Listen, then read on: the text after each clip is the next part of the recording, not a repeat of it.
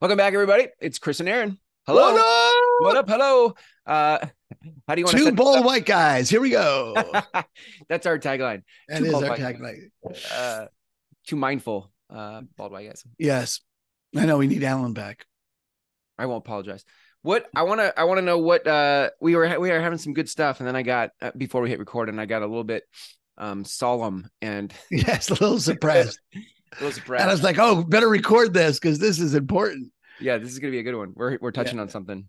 Yeah, touching on nerves here. So the conversation starts with this, okay? The love of ideation versus the dread of execution. Okay.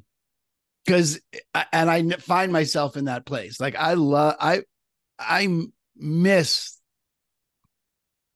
having been a Renaissance philosopher where I Yeah. could literally just sit around and think, Mm-hmm. right? I Yeah. mean, and that would be a life. Just here's my ideas, right? Yeah. Yeah. Here's what I think things are like without any press to actually perform in any way. Just ideation, Yeah. Yeah. right? Um, Drinking some when I water. said I suppose, I mean, I suppose you could do that. I suppose you could be, you'd have to be an author, which is then you're executing something, right? Yeah. You're writing. Yeah. So there's some level of execution there. And then there's, I mean, the books that resonate with me, Adam Grant and the Sean Aker and Seth Godin and, Yeah. anyone who resonates with me really has done a massive amount of research and background work Yeah. right. So that's all in the world of execution. It's not just simply Ideation or execute? Because it's the execution of the writing of it and stuff. yeah, and it's the execution of the research and the formulating of those. It's not just merely ideation. So anyway, that's what we got into is Yeah. Yeah. Right. the sludge of executing, right, and the fear and the um, the concern, the demand for performance and the demand to actually get something accomplished and weigh it against the committed outcome, an intention, and to see all that all lives in the world of execution. Ideation has none of that threat. And I always thought it'd be fun to, when I owned the restaurant, when I owned the bakery, back in the day, that was definitely my favorite part was the thinking, the planning, and the putting it together and the opening. And I thought, oh, if I could just go around and open restaurants, not have to run them, but just open them, Yeah. that would be great. But that's not the way my life works. I'm not saying that's not the way life works, but it's certainly not the way my life works. Sure. There's a demand that I perform from somewhere. Right. Man, this gets sticky, but keep going. Okay. What did you get sticky here? It's like, this is the tension between mindful and CEO. This is the tension because, I've spent the last week in non-striving, 2 weeks, the last 2 weeks in a space of intentionally executing on non-striving, doing non-doing. And it's been very freeing. There's this, again, there's this belief. Do I believe that I have put things in my vortex and they're on their way to me and that it's okay to be lazy? These are all things Abraham says. I'm like, I like that. I'm down with that. Is that how it actually works? Is there a moment of belief where I go all in and surrender to that? Because execution on the other side of that feels like, okay, well, feels like you're saying that you have to have execution. And I'm like, I don't know. I think I spent a lot of time now hearing people say I don't. Right. Well, it's good, Chris, because I did at least back off and say that's not how my life works. Yeah, right? I got that. Give me freedom. Thank you. Right. Because it is that opening. And, this is okay. So this is all sticky and messy and why I wanted to record because we wanted to work this out because we don't have the answer here. Because one thing I was thinking of is, when I execute and I win, yeah, it's the best fucking thing in the world. There's really nothing better than having nailed in reality that outcome being produced, right? Whether it's, things that I lead where I say, call the shot, this is the result that's going to produce. Yeah. And then it happens. That it could be that execution isn't this demand on me from the outside happening to me like I have to. But really, when I look at it, when I look at what I've created for myself, what the most fun I have is, is I like watching actual things happen in reality. It's funny because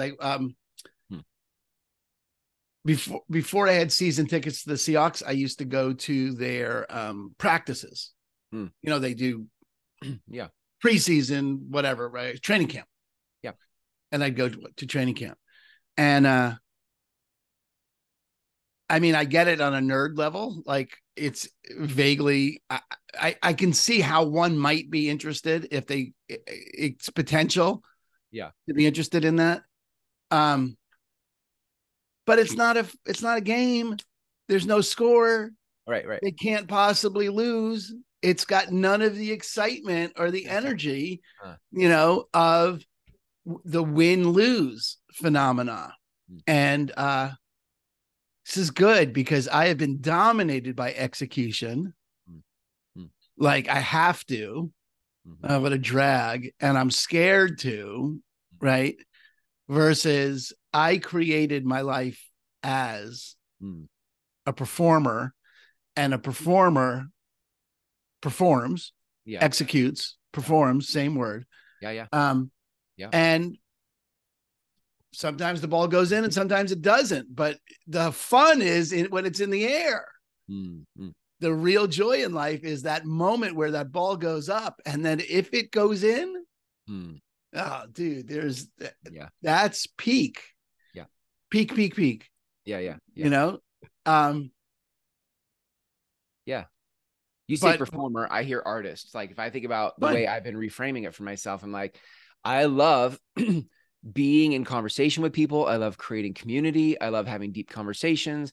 It is not a problem for me to put Zoom meetings on my calendar to hear what people are up to in their life. I'm like, that's fun. It's great. And if that turns into a partnership for a community, or that turns into a podcast episode, all of that, I'm like, that's great. None of that feels like the word execution feels. That all just feels creative. And I think that's where the rub is semantically. Okay, well, let's look at that. Suppose, those calls don't just magically show up on your, this is so good, Chris, because look, those calls don't just show up on your calendar. Yeah. You have to have enough conversations and put yourself out there enough where you're a resource for people like me and the other people you work with.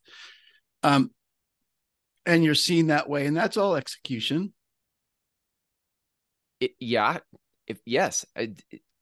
X's and O's. Yeah, you could call that execution. And just the feeling of it doesn't feel the dread, the angst, I love ideation. I hate execution. Yes. Like, I don't have any of the angst around.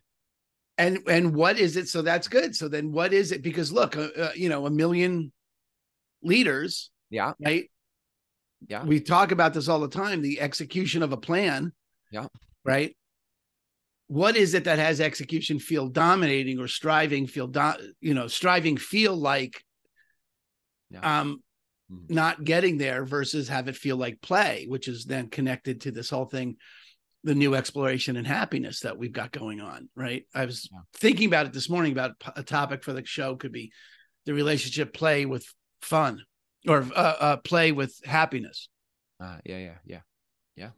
And I think that's and that thing about playing versus playing a game. Yeah. As separate things, or those are separate things. Playing is practice. Playing is when I go to training camp. They're watching them play. They're just playing. There's no score. Sure. Just playing, right? Kids with a pot and pan on the ground, or, turn over a box of yarn and crayons, and they're playing, but they're not playing a game. A game is over there is more important than over here. We got to get over there. We've just invented it. Now we have a game that over that, which is not yet, is more important than what is. That's at the heart of every game. There's no game you have that you're not creating something that is not yet. Right. That's good. Yeah. Right. I get that. And then, you know, and I think that striving, that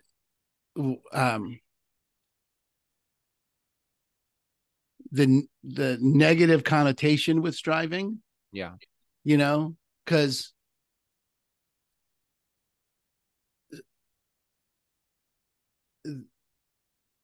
it comes, I think a large part of it comes when you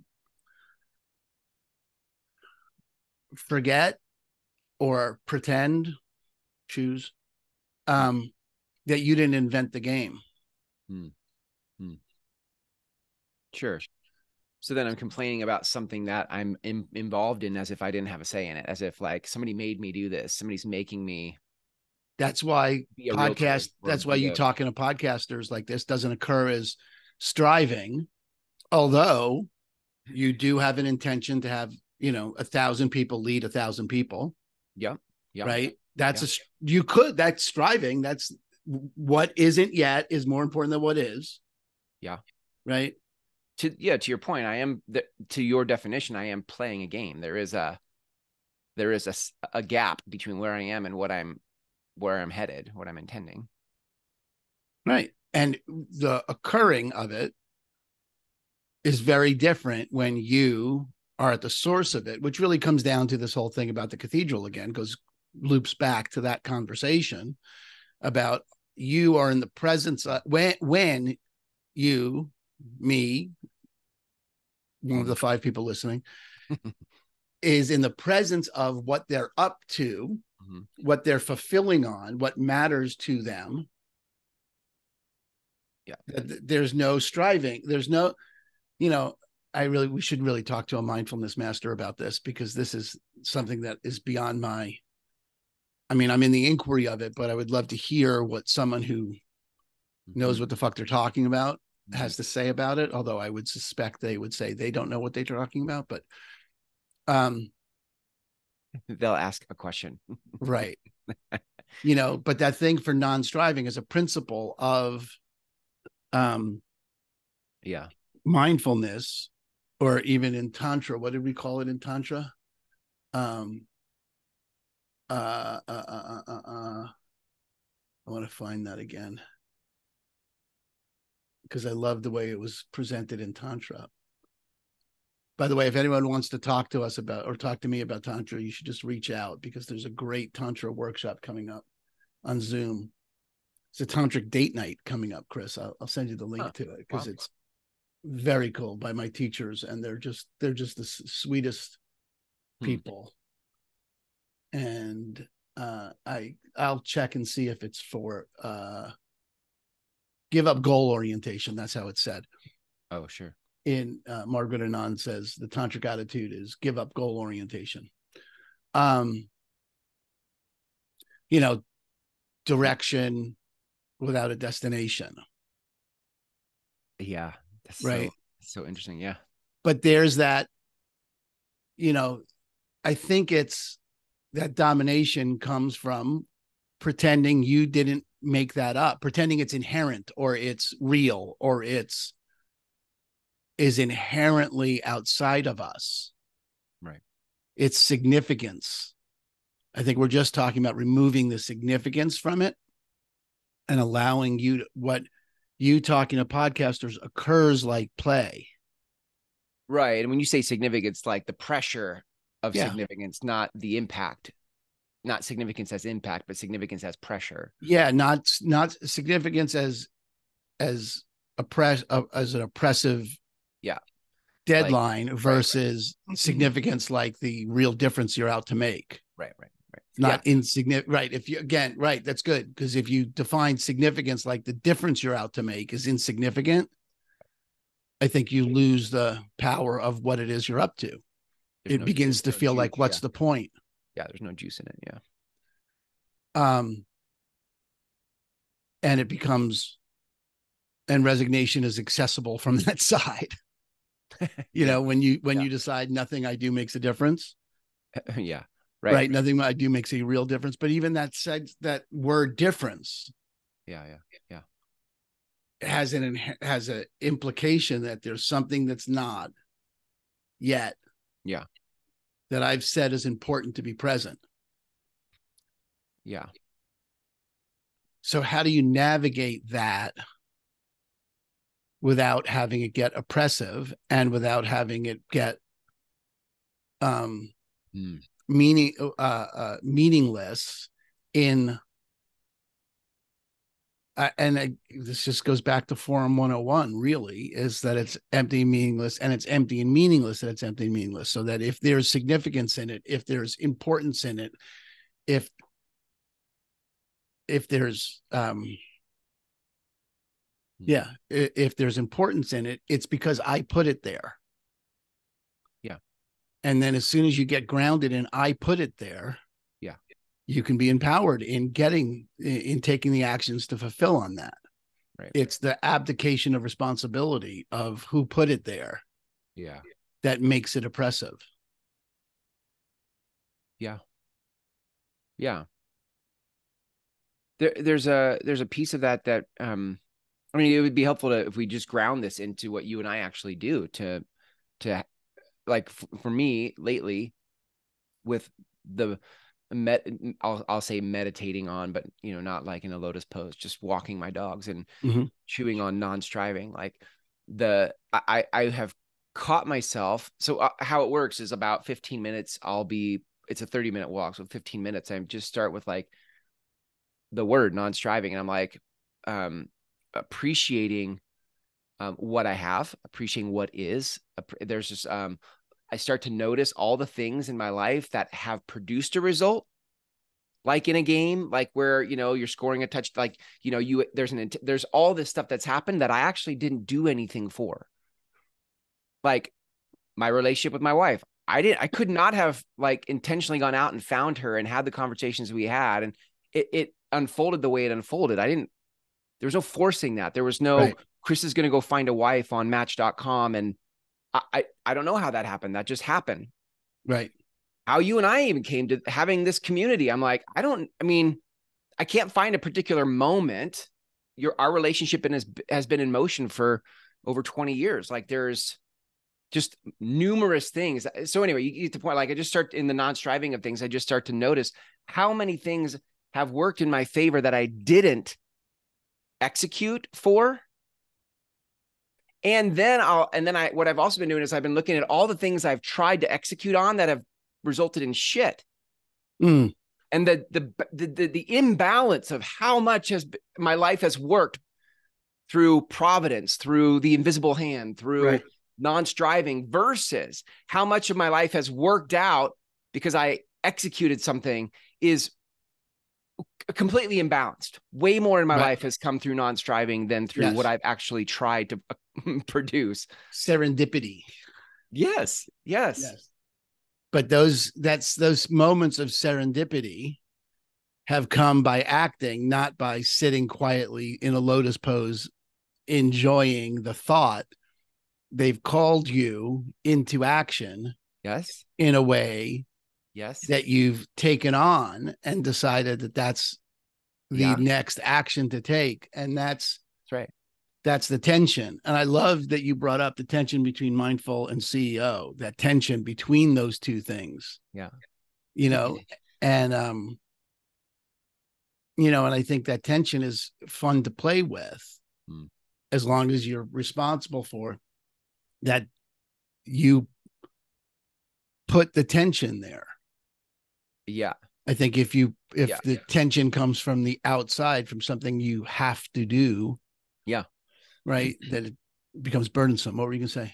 Well, that's the other piece that's there for me on that walk is then I've noticed, and I've been practicing how to unhook myself from the angst of performance, the angst of having to do something. So I'll think about all those I can even think about that tension of mindfulness and CEO, and I'll think my thoughts will trail towards I need to do something, and then I'll unhook it and be like, I'm an artist. This is art. What would I want to create? This is a creation. And as long as I pull myself back to the context of something creative, playful, artistic, happy, fun, I can get access to a next step. Be like, oh, I'm going to love to talk to this person. I can't wait to do this thing. And it puts me back in a constructive execution, a creative, I want to paint this canvas, versus where I go when it's shitty execution is like, I go hide. I'm like, I don't want to do anything. Right. Yeah. I'm just looking over the tenets of the tantric attitude here, which include enjoy spontaneity, cultivate pleasure, learn self-love, drop guilt, discover meditation, give up goal orientation, allow surrender. And you know, there's the automatic tension between those spaces and the I have to get somewhere. Sure. And then I'll be happy when I get there versus, you know, the play along the way is the point. Yeah. You know, and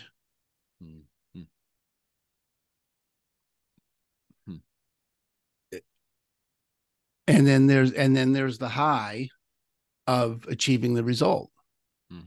You know, there is that high of, you know, hitting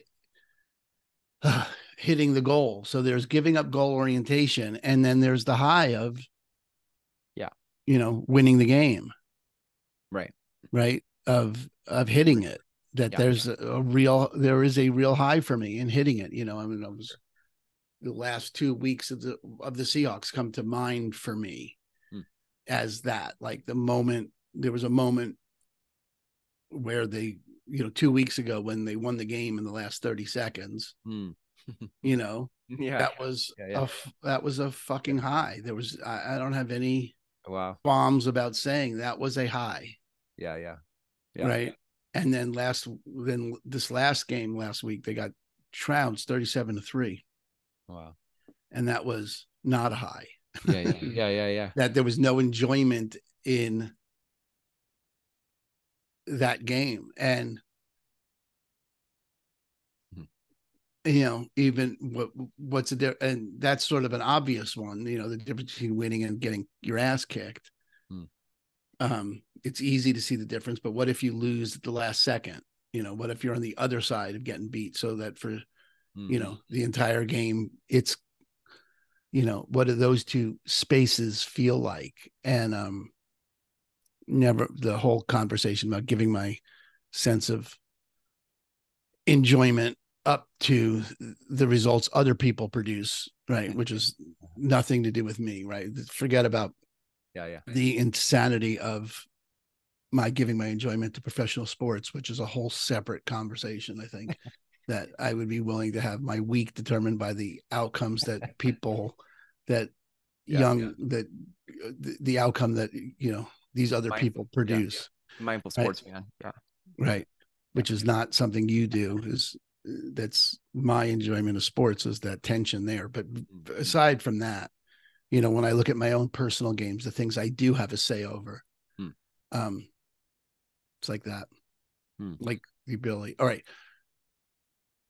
Pause the recording for a second, because I got so as we were saying, right back at the ranch. Yeah, I think that, you know, that's the inquiry to be in, you know, when you're in the midst of moving from ideation to execution, is keeping the balance between, okay, what's real here or in what's invented. You know, is this outcome that the idea is out to produce true or not? Is it useful or not? Is it going to make the difference that my life is out to make? And who said that that's important? Right. Is it in, you know, is it, if it's, as long as I maintain the attitude towards it that that it's mine, I made it up. Right. I'm the one who said it's important, and that this is consistent with what I've said my life is for, that there's a greater likelihood of it having power, of it empowering me versus it dominating me. Yeah. I remember, I mean, I think the principle of you're always going to be dominated by something is useful in that. If you stand in, I'm always going to be dominated by something. I'm either dominated by my thoughts, my feelings, or my word. I'm either dominated by my fears, my concerns, my worries, or, what I've created as what I'm up to. Because I don't think you have a choice to not be dominated. I don't think that's a choice you get. That you're always going to be dominated by something. And dominated could be interpreted as driven by something. Yeah. There's that, there's that oppressive sense of domination, but I could think about how I can't stop thinking about, I don't know. I can't turn off all my ideas about how I want to grow to 1 million, leaders of conscious communities. I can't stop. It just endless flow. Yeah, and you're dominated by domination. That. You could say it's dominating me, or just right. But you're also dominated by, the idea of staying married to Jenny. Sure. Yeah. And you're either dominated by it by like, okay, well, that's the ball and chain, right? Which is the common. Sure. I don't know if it's the common, but it's certainly common enough that it's a saying, right? That people are dominated by their marriages. Yeah. They're dominated by their relationships, and they're either dominated in a way of now I have to, and I'm, the old ball and chain. Yeah. Yeah. Or they're dominated by it by I gave my word, to love, honor, cherish. And I'm going to find a way to do that in a way that leaves me with power and freedom and self-expression. And I'm going to be dominated by the self-expression of it all. I'm going to be dominated by the non-strivingness of it. I'm going to give myself permission to play with it and be dominated by if it's, it like that. And inside that world where dominating is, like I said, not optional. It's not that, let's see, I don't know quite. I'm just sort of exploring it now. You're not, it's not always going to be fun in the moment.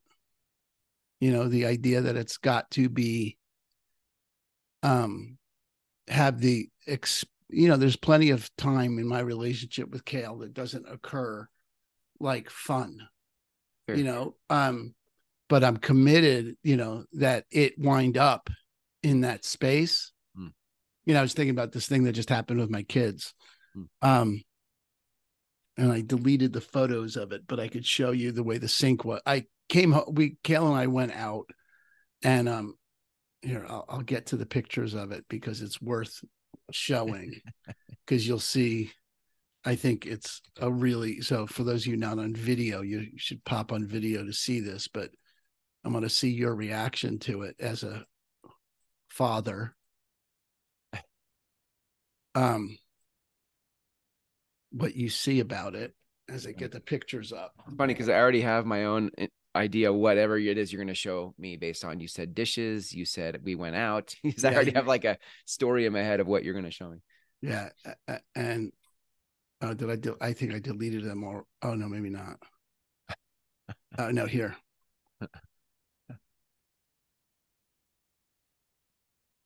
Yeah. Okay. Can share my screen here.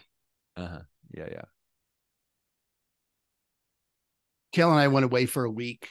Oh my God. Came home, and their only instruction was to keep the house clean. And I came home and the sink looked like this. Wow. Right. Oh my God. I came home and this is literally what the sink looked like. Wow. Right. And I was dominated. I was like, dominated by my reaction to this, right? And my reaction to this was, what the fuck did I do wrong as a dad? But not what did I do wrong as a dad? I was dominated by, what the fuck is wrong with those kids? I mean, in a million years, I can't imagine leaving the sink looking like that. I've seen hoarder houses with less offensive sinks than this. Right. I was like, this is. It literally took me 24 hours to get off it about this, to get into some space about it. That wasn't, this is wrong. They're wrong. To the point where at a point in there, Kale and I were even in an argument about it, like where she said, look, you better call someone, because you can't talk to me like this and you can't talk to them like this. You are talking about goal orientation. I was like, my goal was to kill them. And she's like, that's just not going to produce anything. That's not going to make anything happen. You can't keep talking like this, right? You have to get yourself unhooked from how wrong they are about this, because it's not going to produce any result. And I did. It took me 24 hours, and I did. I called someone, and I just got myself as responsible for, the upset, my unfulfilled expectation, my thwarted intention, my undelivered communication. Those were my issues. And we got to communicate. I got to communicate it all, like, from, this is what my expectation was. This is what my intention was. This is what this is what I need to say about it. And one of the things I needed to say about it was, this looks to me like you, speaking to the kids. And for those of you that don't know me, my kids are 17 and 20.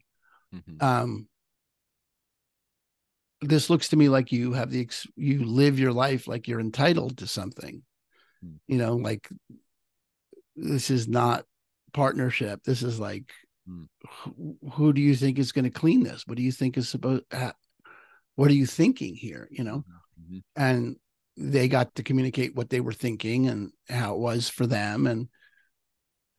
And one of the things that came up was, well, you would never leave your workplace like this. They both work in restaurants. And I was like, you would never leave work like this. What are you thinking? How do you leave the house like this? And I got interested in how they left, what they were thinking, and they were thinking they were going to get to it, and they just didn't get to it yet. And the thing that showed up was, well, at work, they have a closing checklist. I was like, oh, isn't that interesting? So we made a closing checklist for the house. And everyone took on different aspects of the house. And my daughter literally just yesterday cleaned the fridge, because that was her thing that she took on to keep clean, was the fridge. And I'm taking on the pantry, and my wife is taking on the vitamins, which is always filling the counter.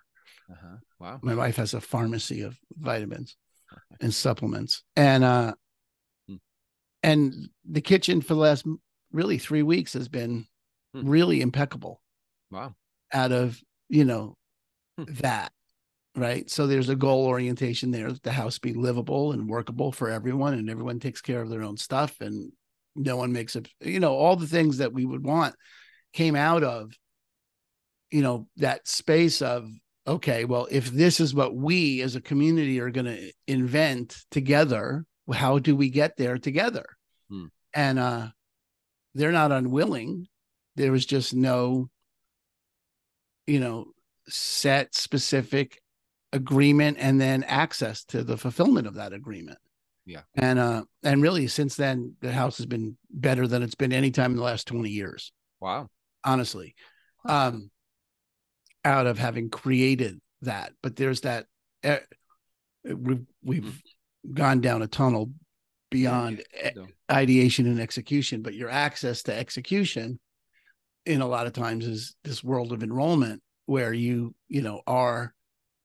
detach yourself from the right, wrong, good, badness of it, Mm-hmm. and you stand in the possibility of it, and you stand in being responsible for the fulfillment of the possibility of it, and you look together as to how you were going to fulfill in that. Yeah. I And really like your word curiosity. I feel like, you got curious about it. And in the space of execution, if you feel angst around execution, getting curious about how it could be playful, how it could be self-expressed, however, whatever the work is, that'd be interesting to get curious about. yeah, I think our access to execution, and powerful execution, and execution that matters, that fulfills the intention, is, can you fulfill, I think the thing that's inappropriately dominating about it, or disempoweringly dominating about it, the thing that's unworkably dominating, when we talk about domination, unworkably dominated by it, is where it lacks enrollment, where it comes from right, wrong, good, bad, when it comes from this sense of I have to, and I'm supposed to, and I should, and that whole world that comes in from the outside into the current reality as a truth, versus, okay, standing in the fulfillment of the thing, a million people or whatever it is that I'm up to, standing in the fulfillment of it. What's my purely the fulfillment of it without making the current reality wrong? Yeah. Right. If it's not designed to fix something, if it's just designed to create a world that's, I say, matters, in this case, a house that works, a house that doesn't look like that sink. How do we get there? And there's a pathway opens up when one gets is willing to be responsible for what they put in the space. When they get, I'm putting this in there. Yeah. So we get to look to see together how we could live. And there was surprisingly no pushback, and it has legs. It's been a month. Wow. And where there's a huge past where that was never going to happen. Yeah. And that's really the power of enrollment in a lot of ways, is that future gets created, intended to that way. And I think that's, clearly the space that my marriage lives inside of. That's the difference between the old ball and chain and the possibility of marriage. Like what would honor what we said on that day in this moment. It's the standing in the presence of that possibility, the standing in the presence of the nothing, anything space, and saying, okay, well, standing in nothing, what are we going to create now in this moment, in this very moment? What are we going to create now? Is this action that I'm thinking of taking, like whatever, I don't know I don't remember ever thinking kale was a ball and chain. So I don't really have that as a. Yeah. I get the example though. What's that? I get the example. Yeah. Yeah. But if for anyone whose marriage is in the old ball and chain stage, there's all there is to do is to go back to the originating intent of the marriage and standing in, okay, well, with this current circumstance that I'm experiencing ball and chain inside of, does it hold up? Sure. When I look at it from the light of the originating intent of the thing. So, if the execution of something is becoming dominating or unfulfilling or disempowering in some way, you go back to, okay, well, what was the original intent? What was the ideation? What was the possibility in the ideation? And then looking to see, okay, well, standing in just in that possibility, standing in the idea, right? What's an action that would fulfill on it from nothing? What could I do? Yeah. I think you could substitute marriage for work. You could take that exact same thing you just said and be like, go back, when your work begins to feel like a ball and chain, right? When the thing you're trying to execute on feels like a ball and chain, you can go back to that originating, why did I choose this? What am I here for? And you can start to get curious about what's possible. Yeah. So many people, I mean, that's, really the whole Monday phenomenon. I have to go to work, right? What's almost always forgotten is that you are working wherever you're working. You have whatever job you have or career you have. You have it by virtue of a request you made. Yeah. No one wakes up in the morning and has a job. You have to go in and apply for that job. You had to have requested of someone the opportunity to work there. Yeah. Couldn't have gotten there otherwise. There was no other way to do it except it was your request. And it's the abdication of responsibility that is, I'm willing to say in every case, unless you show me a case where it's not, in every case, it's the abdication of responsibility that's the source of being dominated by a disempowering context. You forget that you requested it. I think we should have a course called Mindful Employment, and I think companies would hire us to come in and speak to their teams so their teams could get present to you chose this. Those of you interested, please go to our website, themindfulceo.com/contact. Yeah. Make sure to drop us a line. I would be happy to speak to anyone's employees. And I bet in 90 minutes. Oh yeah. Right. 1 90-minute session, we could have, maybe two, maybe it's a follow up afterwards to see how that's going to tweak it. But it is shockingly simple, I think, for people to get when they get it from that perspective. Yeah. That, oh yeah, that's right. This was my request. And and then there's all the stuff about workplaces where, management is operating a way that's inconsistent with the originating intent. That it's, I think it's the kind of thing that needs constant tending to. That's not, I said that sort of playfully, but that's really good though, because it takes both sides of management, leadership, employees, and team, like that both can take some sense of accountability, responsibility for being enrolled in what we're doing here. And then, a marriage is, I remember when I got married, that the guy that married us said, marriage is 100%, it's not 50-50. It's you're all in and I'm all in, and we're going to, let's go create something magical. That would change a company's trajectory completely. But we get into that angst of execution from management and trying to hit a deadline, or from a team member trying to, live up to management's deadlines and timelines. And we get into these like the angstiness of things rather than the possibility of things. I think that's good. Okay. Well, I'm making the official invitation to all 5 of you listening, that if you have a company that wants to bring in two bald white guys to talk about, having your workplace enrolled in, what's possible, let's go. Yeah. Yeah. And if you're in management, it's funny. This is the, my takeaways that I put in the introduction of my last book. Am I doing it right? Is very much the pitfalls here, because it clearly takes, connecting to your staff's said shittily hopes, dreams, aspirations, like what they were out to accomplish when they requested the opportunity to work there. Yeah. And you need to be clear about what those are for the individuals, because Bob has a different possibility of being there, has a different intention of being there than Sally does. Yeah.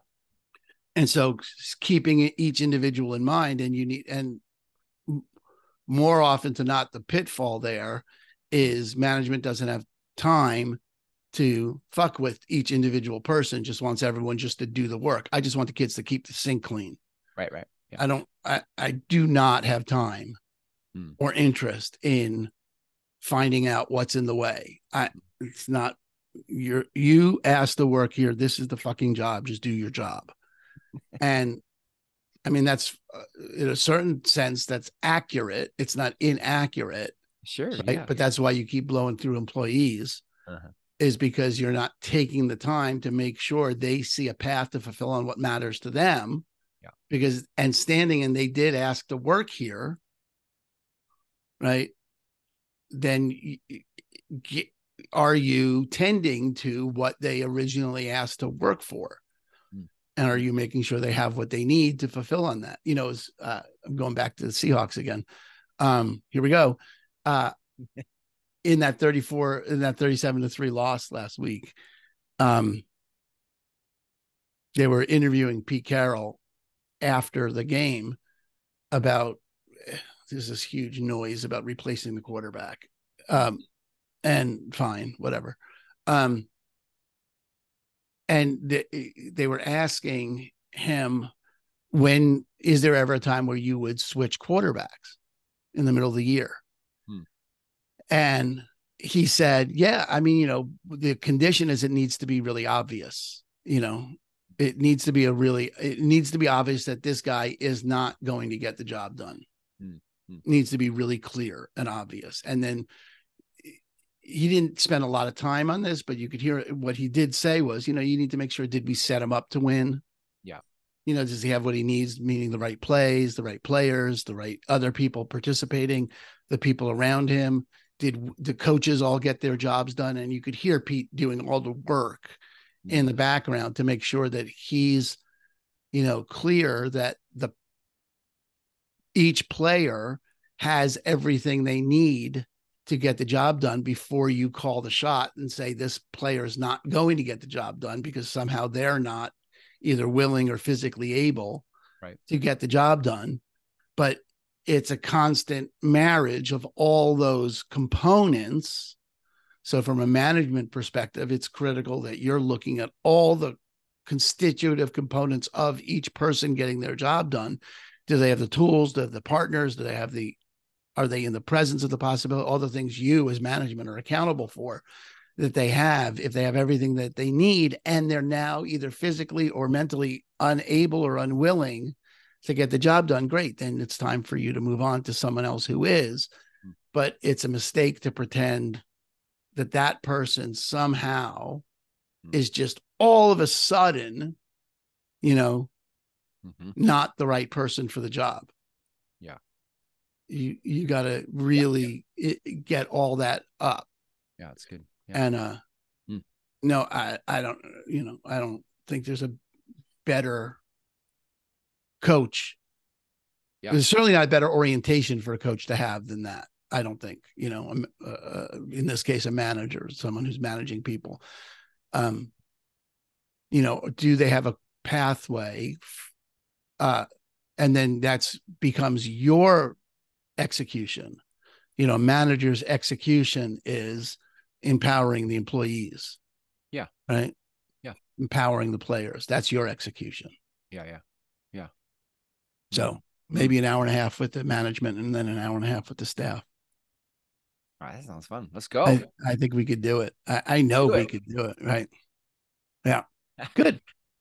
Fun. All right. I don't know that. I think there's a lot of stuff in there to sort of parse out, but I think that's the takeaway for me out of this. The thing I got sorted out for myself is the domination, and why I hate execution is anytime that I've